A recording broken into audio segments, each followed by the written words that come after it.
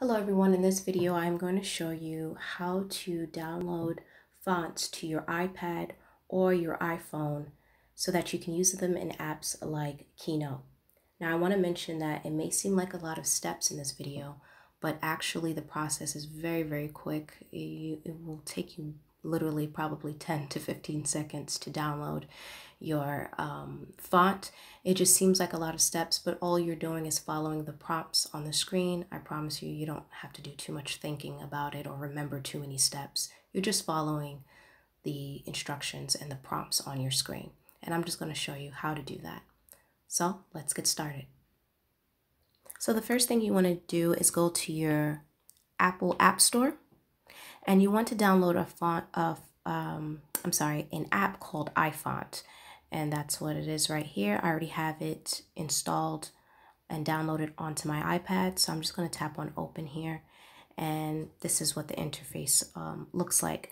Now you can install fonts right from iFont.com, or if you have it on if you have the font that you want to install from another website, like let's say Creative Market or defont.com, all you have to do is tap on your browser and go to wherever you want to download your font. And then after you download it, so here I'm on defont.com and I'm going to download this font here called New York. I really like this style. So I'm just going to tap on download.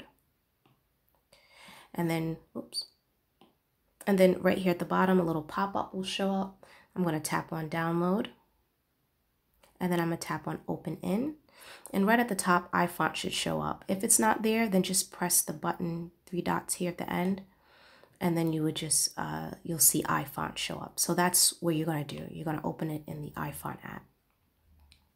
And it says, this pops up and it says open zip drive. I'm just going to upload this font. And then you tap on import to iFont. Now, it may not jump up right away if you're on a different tab. So you just look down at the tabs at the bottom and you see the one that's highlighted with the number 1 in red. That means that that's your font just was installed. I'm going to tap on the font here. And then right here at the bottom, you see install. So I'm just going to tap on that. And this window pops up. And it just says this website's trying to download a configuration profile. And of course you want to allow this. So press allow, because that's how you download the font. That's the profile, just means the font. So I'm just going to say review the profile in the settings app if you want to install it. So I'll just close here. I'm just going to swipe up. It gives you instructions here as well, but I'm going to swipe up and go to my settings. And then right here at the top of your settings, you'll see profile.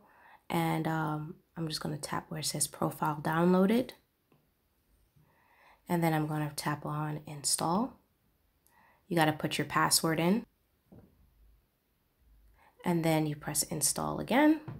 And then install again. So all you're doing is basically following prompts and then press done.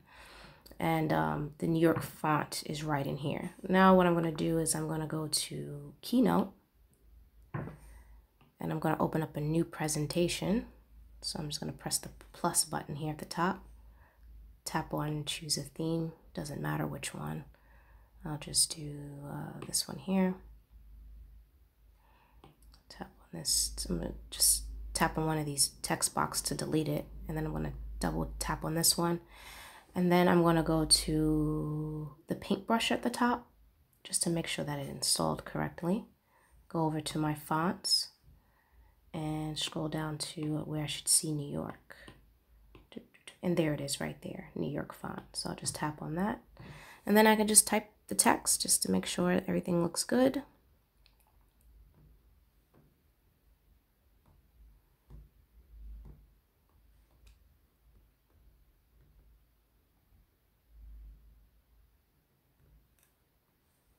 And there you have it.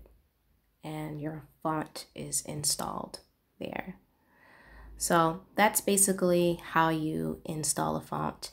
And as I previously mentioned, it seems like quite a few steps, but all you're doing is following the prompts on your screen. As you're doing it really quickly and you get the hang of it, it'll take you like 10 seconds. All right. And so that's the end of this tutorial. I hope you guys found it helpful, and I will see you in the next tutorial. If you would like to learn motion graphics, then join the waitlist for my upcoming motion design course. You can also download your free animated post templates in the description box down below.